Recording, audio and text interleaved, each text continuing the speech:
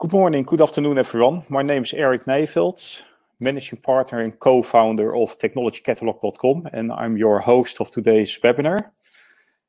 For those of you who are not yet familiar with TechnologyCatalogue.com, just in a nutshell, our aim is to make technology, to make it as easy to find, make technology finding as easy as finding a restaurant or a great hotel to stay. And one of the things that we do is to organize webinars like this one. And the webinars are also a great way to get introduced to technologies without having a need to travel. So today's webinar is going to last about 10 minutes, followed by Q&A. I would like to hand over to Jackson Richards, all the way from the east part of Australia. And on a very interesting topic today, with lots of potential impact. So over to you, Jackson. Thank you very much. I'll just bring up the slide deck here.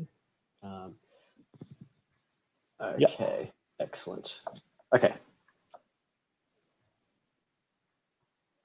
All right, as Eric said, my name is Jackson Richards. I'm from Australian, a Brisbane-based mathematics company and called Polymathian. And today we're going to be running through a particular product called Vault, and under the guise of reshaping the energy industry with industrial mathematics. There's a few terms in there that people may not be familiar with, so we'll run through them at the start of the presentation. Let's jump straight into it. We don't have much time. So first thing, a little bit about Polymathian, because there aren't many businesses around that are like us. So we are an industrial mathematics software company. And so what that means is that we produce mathematical software that helps businesses make decisions. And so those decisions could be in the next 2 seconds, or they could be decisions that need to be made 150 years from now. And that can span a huge number of industries. So some of the products we have, which we'll run through just at the bottom here. So obviously on the left, we have Vault, which is in the energy industry, which we'll be talking about today. We have Bolt, which is a product that works in bulk supply chains and optimizing their operations. We have Orb, which is a mining suite of tools that works anywhere from strategic mining down to what truck needs to go where in the next 5 seconds. Race, which is a rolling stock network optimization tool. Solo, which deals with maritime operations, so moving fleets of vessels, scheduling marine pilots. And then Gear as well, which is fixed asset maintenance scheduling. So this mathematical optimization can be applied to solve problems and make decisions over a range of different industries. So first of all, what is industrial mathematics? Whenever I say I'm a mathematician, people say, where do you teach?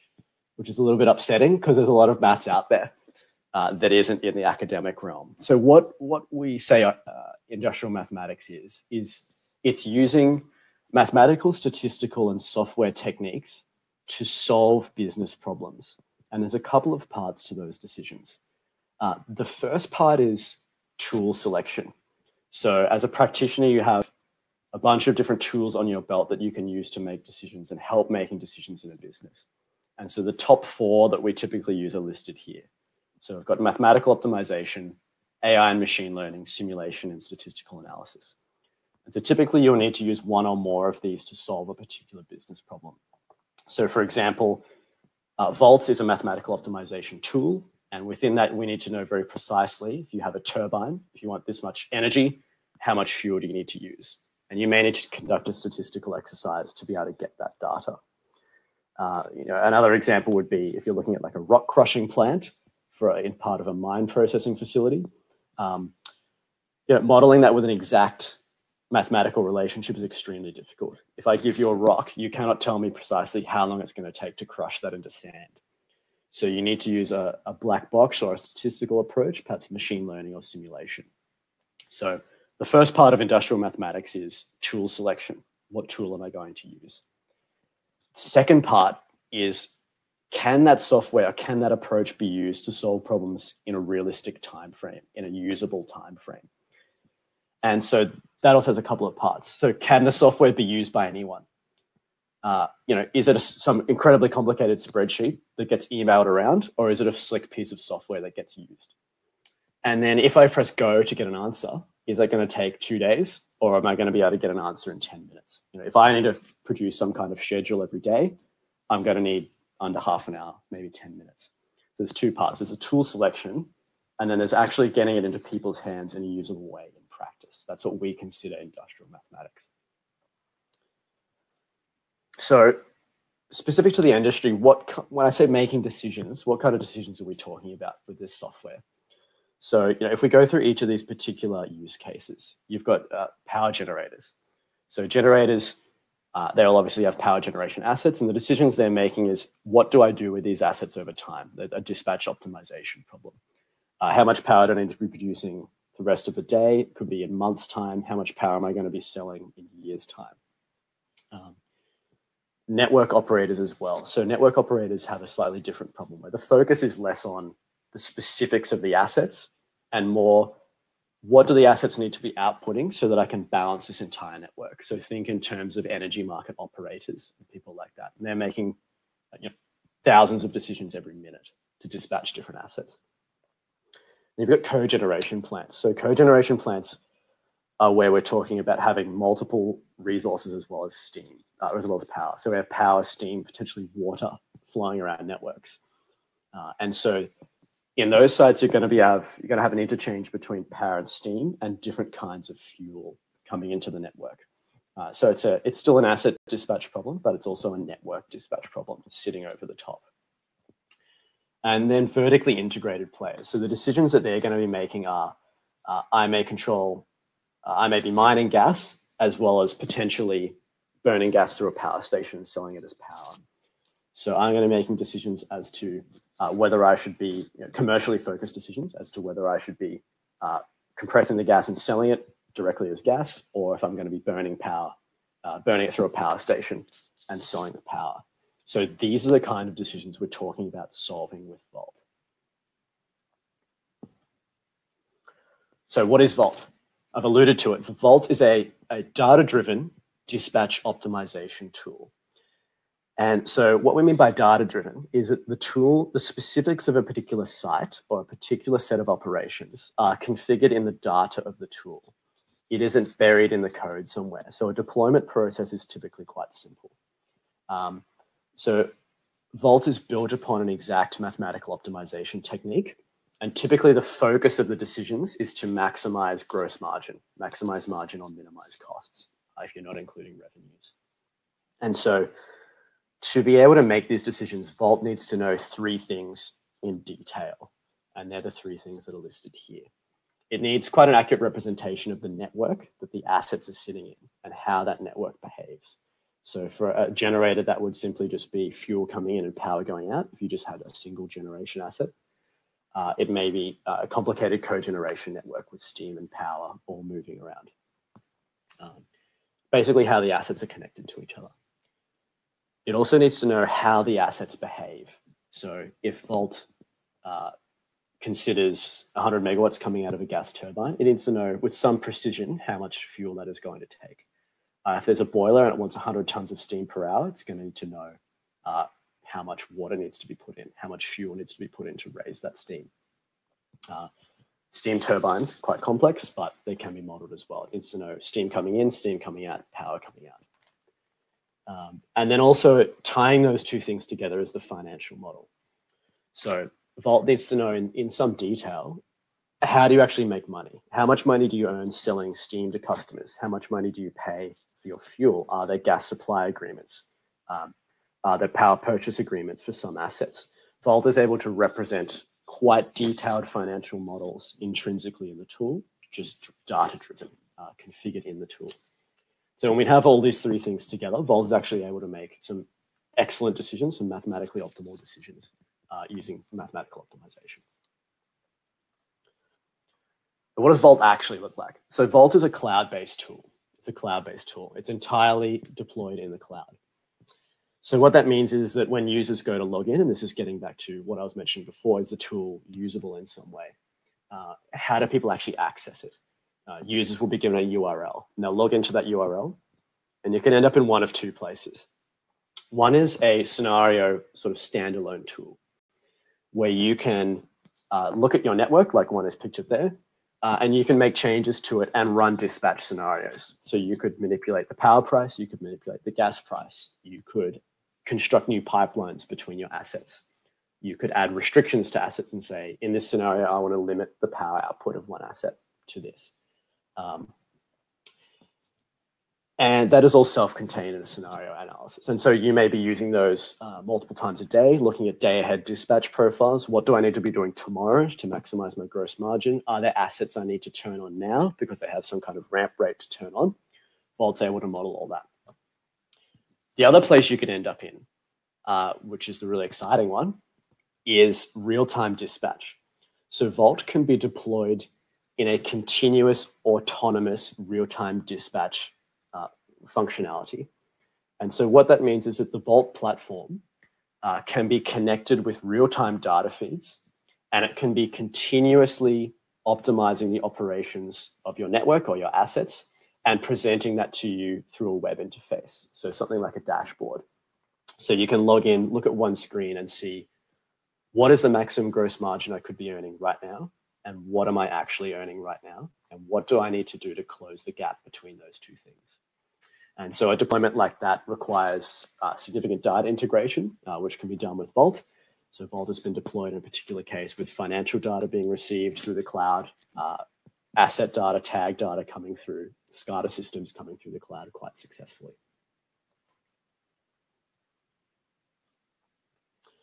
So I'll talk through one of the case studies we have, so a particular client. So this use case of Vault was the continuous real-time optimization of the operations of a multi-utility cogeneration industrial site. So potentially one of the most complicated dispatch problems that could be solved with this tool. And so this site is a large industrial site with about 15 to 20 processing facilities on the site, so customers, and they consume power and steam essentially continuously. And so Vault is used by the operator of this network. So the operator of this network has to provide power and steam to the on-site customers at all times. Then they also have the ability to make money selling the power. They have a connection to the national power grid, so they can do merchant trading with the power.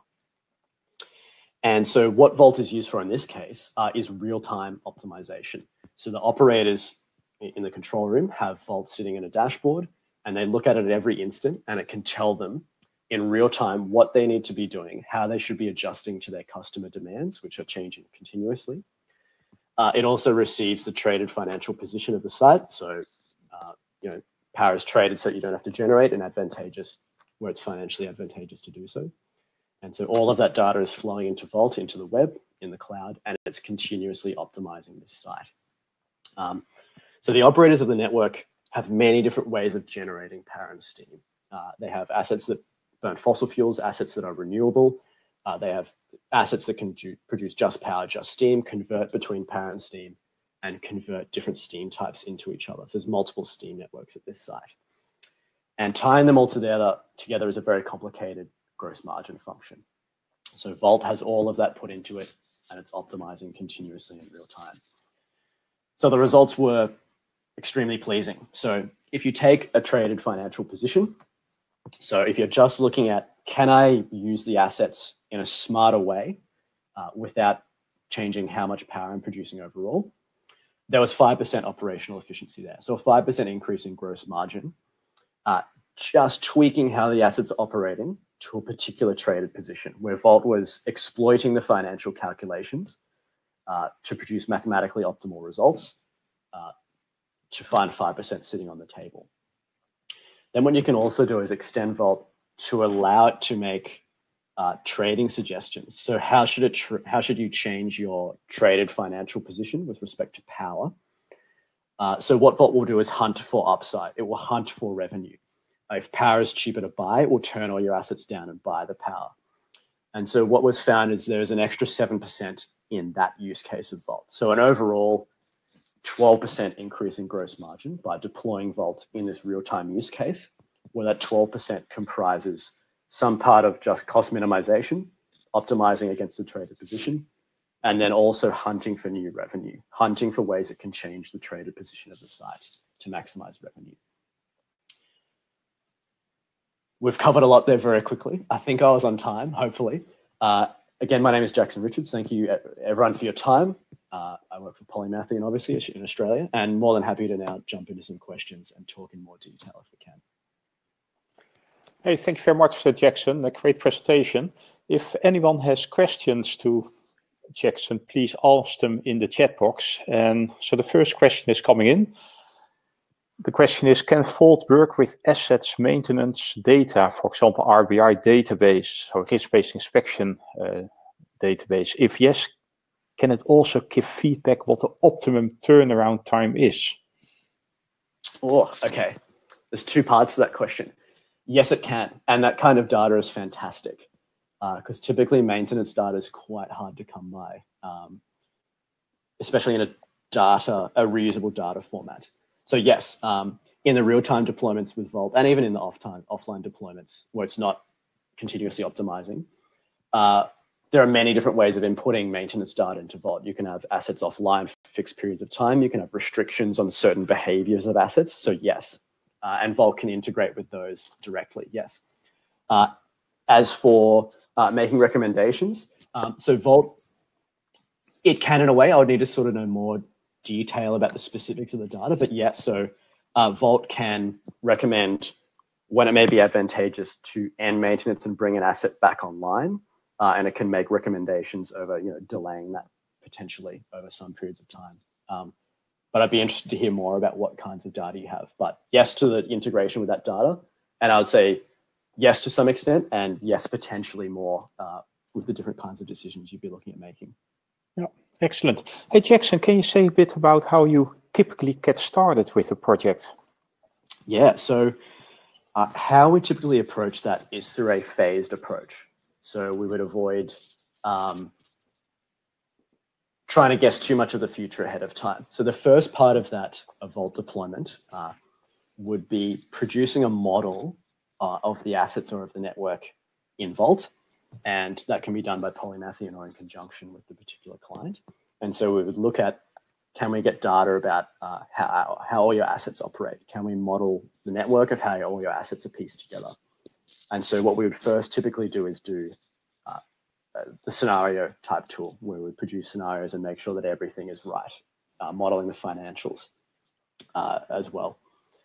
And then look to transition that to, okay, now we need to get data coming in. Where does the data come from? Can we interface with SCADA systems? Can we interface with AWS, Azure systems to get data into Vault?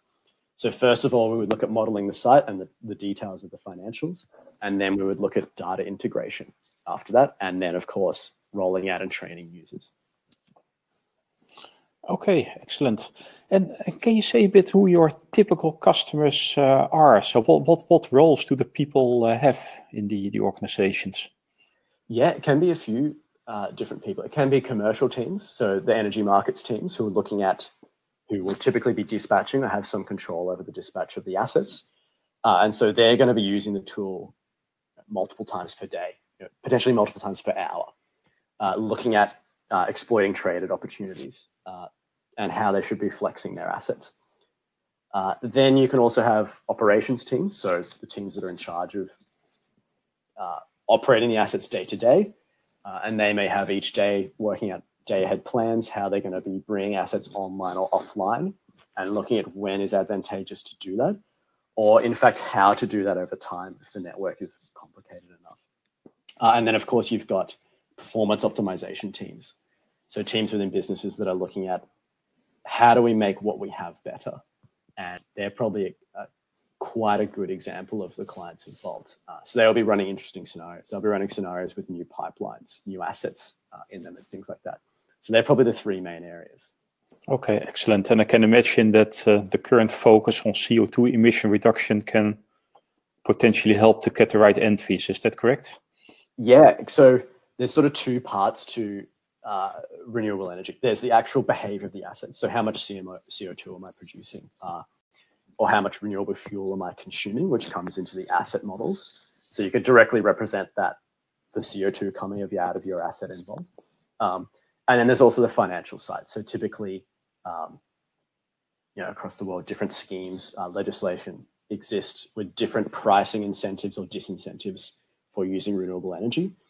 We have experience in implementing them within Vault. So what that means is that when you're dispatching your assets, you are including that and optimizing to your obligations or to your incentives under any renewable energy schemes that exist. Excellent. So there's one final question. Are you also looking at non-industrial applications for this technology? For example, for the optimization of homes, or for example, optimization of homes that are powered with solar energy, and to see if some further fine-tuning can be done there. Can you say something about it? It could be done. Vault is, all of this in industrial mathematics is about decision making. So it depends how important those decisions are that are being made, and to what extent, how many decisions can be made. So within a home, possibly, it depends on the scale of those decisions. Well, do you have 4 decisions to make and you can do it by hand extremely easily? Or do you have 10,000 decisions that need to be made for you? In terms of, where I see Vault in that area is managing the networks of which large solar arrays or distributed solar, rooftop solar becomes part of. So how do you balance a network, or how do you operate a power network where you have 10,000 homes with non-scheduled power generation being put into the grid, and how do you balance the network? That sort of network operator use case. That's how I would see Vault playing into that the sort of home energy side of things. Okay, excellent. Let's take one final question. How will artificial intelligence be used for optimization? That's a really good question. A tough one as well, actually. So one of the potential uses I'll talk about it within Vault, but the idea generalizes. So mathematical optimization techniques are prescriptive. So you need an exact model between your decisions you're making and the constraints that overlay those decisions. But those relationships will change continuously. So in an example like Vault, you can have these huge assets and their performance will change over time. Their performance, if you have a giant gas turbine, its performance will change based on the ambient weather temperature. It'll based on the time since you maintain the plant. There are a huge number of variables that go into predicting the performance. So Vault needs an exact representation. So the potential use of AI and sort of a machine learning approach is, can the models that go into Vault be continuously and automatically updated? So can they be learning from weather data, learning from what the asset did yesterday, learning from what it did a week ago, to make the performance predictions and the models that go into it much more accurate? That's where I see potential AI or machine learning feeding into Vault. And so that idea also generalizes to other mathematical optimization models. So can we learn from all the data we have to make the models not static, but each day the models are becoming smarter? That's how I see those two things tying together. Okay, excellent. Actually, one more question came in. Let's still take that one because it's, I think, a good one. It seems like this technology would be quite specific to the asset in question and its optimization goals. How much work is involved to customize the product to a new user? Yeah, that's a really good question. So Vault is built on a very generic data format. And so the way assets are modeled in data in Vault is conceptually quite simple. And so there's no asset is intrinsically part of Vault. A steam turbine is only a steam turbine in the data you give Vault. And so there's two ways we typically end up modeling an asset. We need a relationship between the inputs and outputs of an asset. And basically that's it. So every asset has that relationship. So you may be able to get that data from the original equipment manufacturers, so the GEs who are making these assets and turbines. You may have performance curves that are converted into a format that Vault can use. Or you look at historical data. So if you have typically you may have an older plant, we'll run a statistical project to look at analyzing your historical data and looking at the historical performance of the asset to come up with a model that can go into Vault. But the framework that Vault is built on is very simple and the data format is very simple. And so you're able to model, I'll say, an arbitrary asset within it in quite a simple way. Good. That's a really good question. Yeah. Excellent. I think this was the final question, and let's stop here. So thank you very much. Very interesting. I can clearly see opportunities for a technology like this one, with actually for multiple operators, and not only in the parts of the world where you're already working, but also elsewhere, like here in Europe. So thank you very much for this. And to all attendees, thanks for attending. There will be another webinar next week. You can sign up by clicking on the relevant link in our LinkedIn post or via our newsletter. And I wish you all a great rest of the day, or a great day for those in Europe. Thank you very much. Bye for now.